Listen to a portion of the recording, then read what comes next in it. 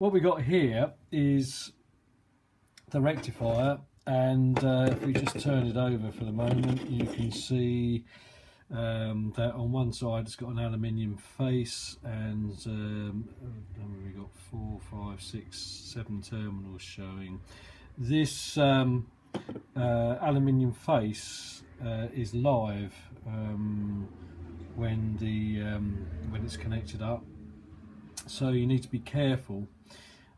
If you're taking off the front cover off your motor, your alternator cover, then I strongly recommend that you disconnect the battery first. If you make a short by removing the cover as you detach it, you may well blow some of the diodes. This aluminium behaves as a heat sink to take excess heat away from the diodes as the alternator is charging. And there are actually 11 diodes on these circuit boards. We're mainly concerned with the 6 phase diodes, which actually rectify the current from the alternator, which is in alternating current, and changes that to direct current. You can't charge a battery using alternating current, it just will not work. Batteries need DC feed. So this is what the rectifier does. Now, it's my plan to do sometime, probably in the autumn, to do charging systems video. So this is just a rough check and a quick check that you can do to establish whether or not the rectifier is functioning as it should.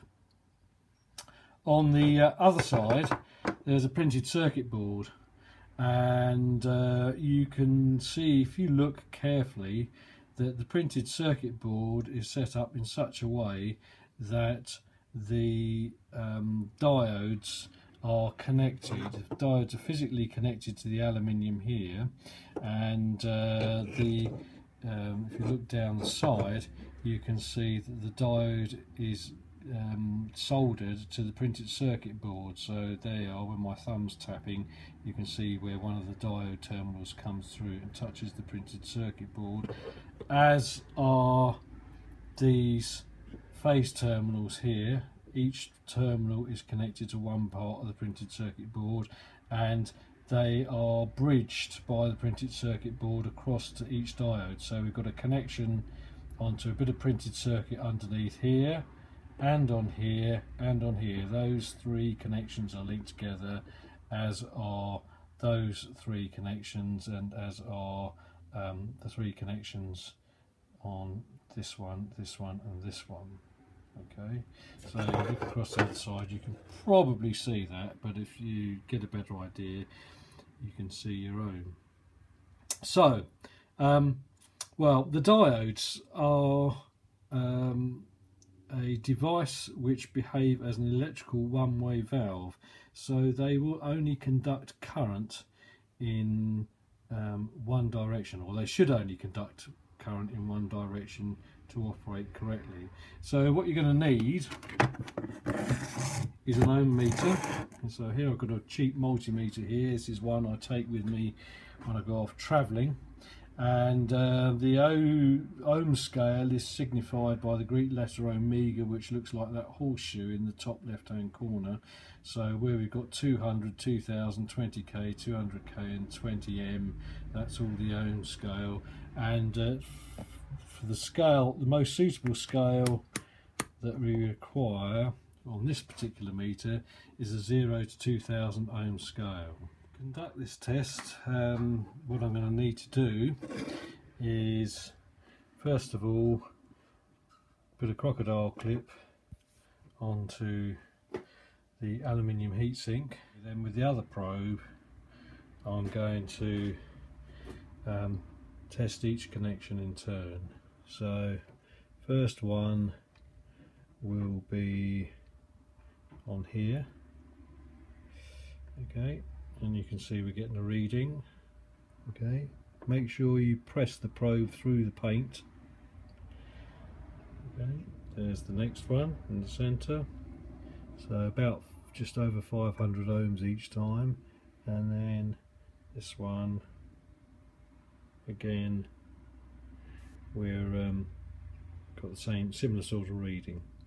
Okay, so then I'm going to swap out the connections.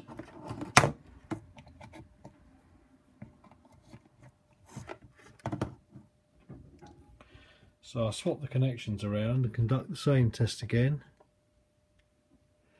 This time you can see there's a 1 showing there, and that indicates open circuit. That means infinity. Okay, and again across the next pair, same reading, and again on the next one the same reading. So that indicates that rectifier is quite okay. So I've got another rectifier here, and I'm going to conduct the same series of tests again. So if I start off with this one, you can see we've got open circuit. This one you can see we've got open circuit, and this one shows a very low resistance, so it indicates to me that there's something wrong there. So now we'll swap the terminals around again.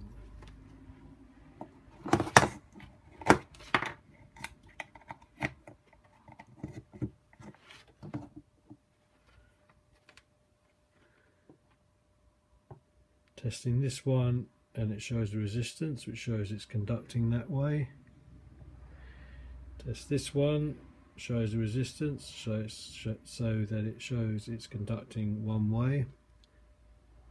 And this one again shows a very low resistance, which indicates that we've got a fault on this particular rectifier. So there you go, that's just a quick test to show a test on how to test diodes on a circuit board. Now I don't know which diode has gone faulty on this, but there's definitely a faulty diode, and somewhere in the system. I don't think it's any of the main diodes. I think it's one of the small diodes that's perhaps gone faulty, but I can only find that out by taking the diode off. I have seen, because these rectifiers are quite expensive, and I have actually discovered one that had been repaired on a bike I was working on one time. Somebody had actually soldered in a new diode, because the diodes are quite cheap. The diode that was soldered in was actually mounted so that it was sitting proud on the top of this circuit board here. It was one of these diodes, I can't remember which one, but it was one of the diodes that had failed originally, and somebody had gone to somewhere like Maplin's and bought a diode. And it will work. The diodes are very cheap to buy that way and fit, but because it's not mounted on a heatsink, it does make it prone to overheating. But if money's tight and you want to get by it, then you can solder in a new diode, provided you get one of the right value. Well, I hope that helps, and I'll try and load this up now.